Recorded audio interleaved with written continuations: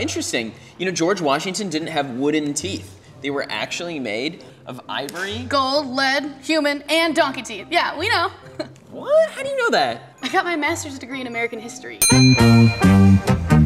Stop tugging on my chain so hard. You don't have a master's. Oh, I do. Yes, you do. I've known her for a long time and it never ceases to amaze me. You can ask her any question about American history, any other subject.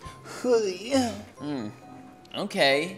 What day was the Declaration of Independence signed? Ooh, yeah, it was actually approved 4th of July, 1776. But it wasn't actually signed until August 2nd. She's right.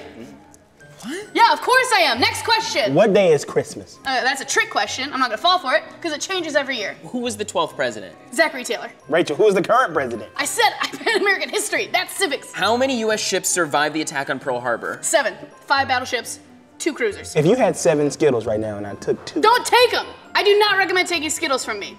What was Teddy Roosevelt's foreign policy strategy? Speak softly and carry a big stick. What is your strategy when you hooked up with the makeup girl? Speak softly and carry a big stick. Define containment. Containment is a Cold War policy designed to contain the expanding influence of the Soviet Union to stop the spread of communism across the globe, while at the same time encouraging back-channel communications, thereby avoiding catastrophic possibility of world-ending nuclear war. Yes, it is. Of course it is. No more questions. That was amazing. I told you, bitch.